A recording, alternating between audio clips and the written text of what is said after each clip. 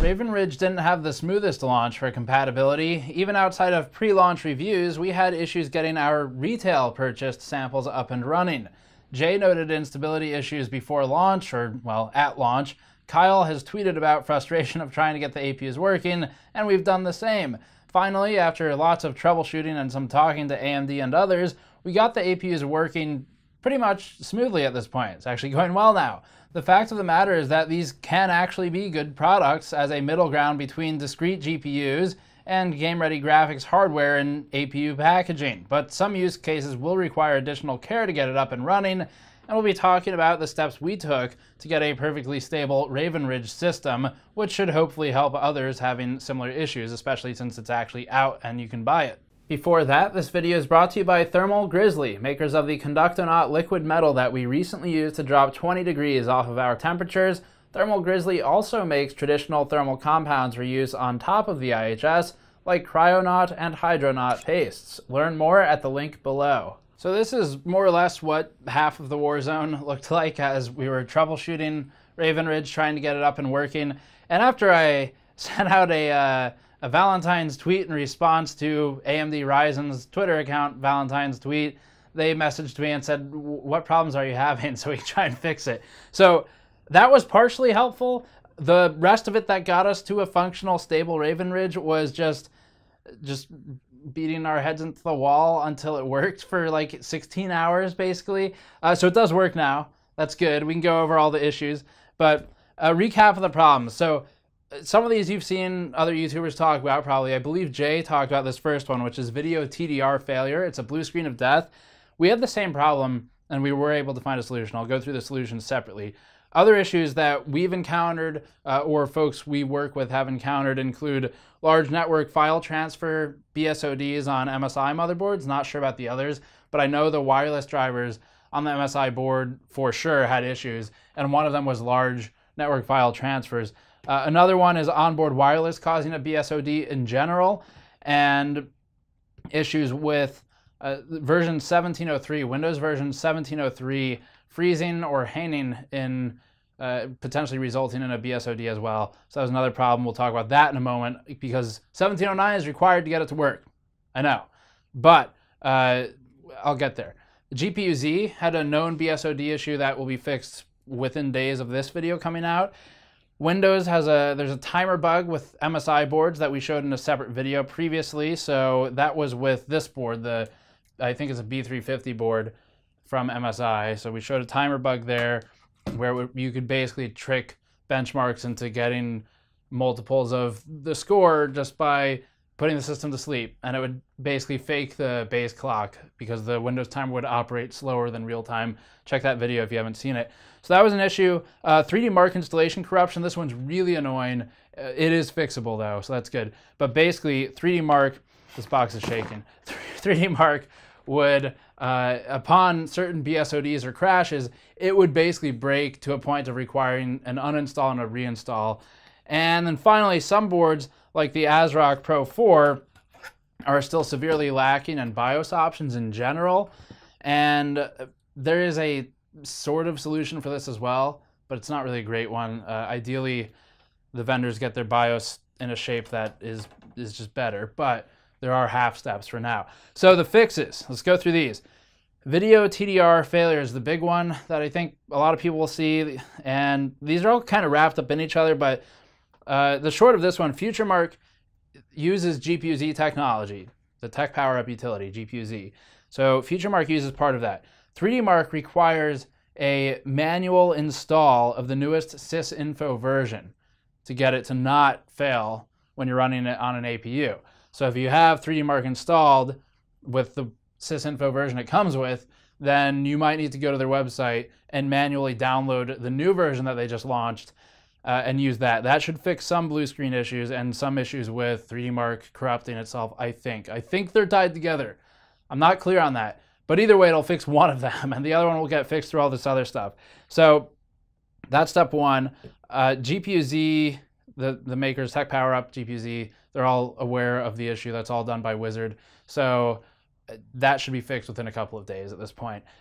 Also, running GPUZ at all will cause a blue screen. Doesn't matter if you're using 3D Mark, but that will definitely instantiate the issue, because when you launch 3D Mark and it calls for the sysinfo file, if it's pulling the one that GPUZ includes, then that's where the issue occurs. The video, I think that's the video TDR failure, but either way, it fixed most of our problems. So that's one thing you can do. Another one for Windows issues, general stability, crashes, blue screens, freezes, and hangs. So first of all, we would recommend installing the chipset drivers first and the GPU drivers second, because, and this may have changed by now, but last I checked, with the retail version of the product, because we bought it, we weren't sampled, so we actually did do this as consumers. It's not like a pre-launch complaint. But the last I checked, the chipset drivers that I used did contain the correct driver set for the APU, for Raven Ridge. However, it contained an older or an incompatible GPU driver of some kind if you did an express install, to the effect that installing the GPU driver first and then the chipset driver using express install would result in an overwrite of the GPU driver, so you'd have the Raven Ridge APU Vega portion not functioning. So we'd have to reinstall the GPU driver again. So chipset first, then GPU. Next thing, we also noticed that performing a clean install of Windows version 1703 via Microsoft's media creation key, the USB key that you make, we noticed that and then upgrading to 1709 could further cause issues. So basically the finding was, a lot of people have version 1703 media creation keys, especially in media, because we use them all the time. So if you go from that and then upgrade to 1709, which seems like it should be sufficient, that was causing some of the hangs and crashes we were getting, and you could scroll through Event Viewer and see them popping up. So the fix to that was make a new media creation key with version 1709 on it, the newest one, and install that clean with no Windows upgrade pathway. So not using Windows Update to get from 03 to 09. You just start at 09. And the only reason not to do that is, well, I mean, there's not a reason not to do that, because it takes, even on a slow USB key, it takes minutes to make it. So we would recommend doing that. Just start at 1709. You need to do a clean install to make sure everything works properly, and it'll make life way easier to go that route rather than trying to do the upgrade path, which sadly did not work very well for us. So it may be different. This is a big your mileage may vary thing. All these boards have like half functional BIOS to pretty much fully functional BIOS, depending on which board it is. So that's another big factor too. Gigabyte, for example, I think has like 3 new BIOS revisions in the last, they have 3 BIOS revisions that work with Raven Ridge. So that's just a shooting gallery. You pick one and you hope it does what you need. We found, testing with the Gaming K5, which has some of the best features in general, we found testing with that board that the absolute latest at time of filming BIOS revision is the one that worked the best. And the 2 that supported Raven Ridge but came out before, or at least one of them anyway, didn't work as well for us. So keep that in mind as well. You may need to try a couple of those. As for the rest, so Windows is the big one. GPUZ is a big one that'll be fixed soon. 3D Mark was also, with a sysinfo thing, a big problem that you wouldn't really expect that to cause the issue. Software shouldn't be causing blue screens, but updating sysinfo will fix that. Limited BIOS settings are kind of a concern, but should somewhat be resolved, I guess, with the X470 and B450 or whatever they call it. So for limited BIOS, although we typically don't like software for overclocking the CPU or CPU components like an IGP, typically we prefer to do that through BIOS, not through software. But Ryzen Master is surprisingly not awful. So you can actually use it to overclock the GPU pretty reasonably. It gets stuck around 1650, 1655, something like that. So you get to 1650 megahertz or so if you're lucky. You push SoC voltage, you can do that through Ryzen Master as well. So if BIOS isn't giving you those options, which some of these don't, I want to say this one I think did not have IGBT overclocking options, but I've tested so many boards in such a short period of time now, I can't even keep straight which ones had issues with BIOS and which didn't. So yeah, if the board doesn't do what you want, Ryzen Master's okay. It's not ideal, but it's okay. It works fine. Gigabyte, I think, has the best BIOS revision for the IGP overclocking right now, but they've had plenty of issues of their own with BIOS if you kind of read through the forums with Raven Ridge. So it's going to come down to your configuration very specifically in some cases. I think that's most of the basics. So to recap it, if you have had issues with Raven Ridge like we did, we bought it on day one. I'm sure people out there bought it on day one.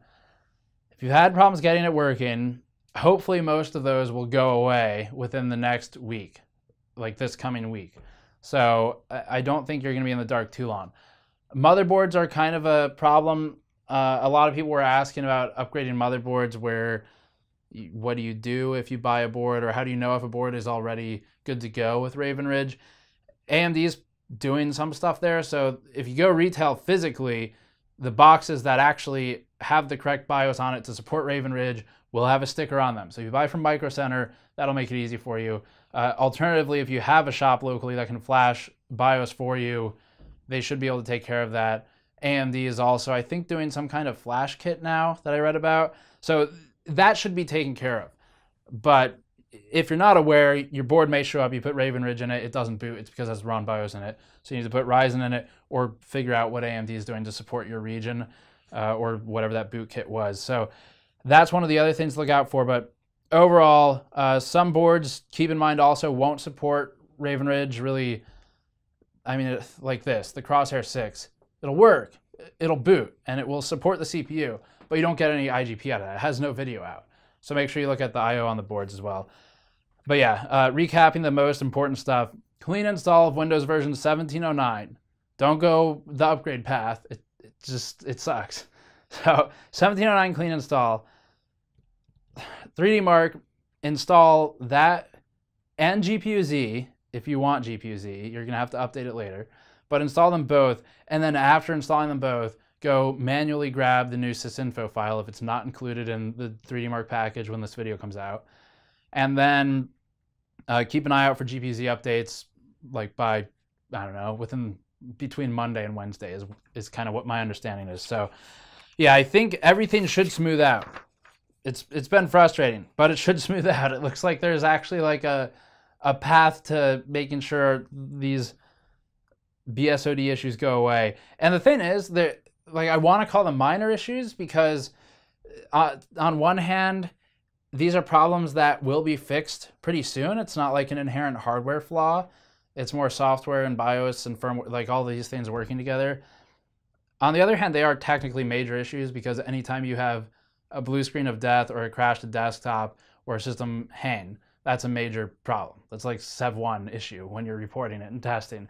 So, but it should be fixed. If you've had problems, that's how to do it. If you haven't had problems, that's awesome. I'm happy for you.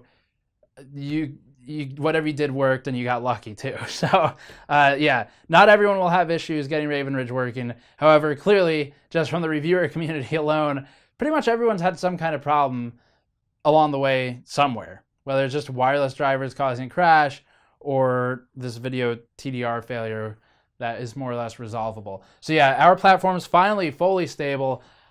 Feeling good about testing it now for performance. Doesn't seem like it's going to be crashing all the time and corrupting stuff anymore. So keep an eye out for that. Subscribe as always for more. Go to store.gamersnexus.net to support us directly, and go to patreon.com/gamersnexus if you'd rather support that way. Thank you for watching. Hopefully it works out for you if you bought Raven Ridge. I'll see you all next time.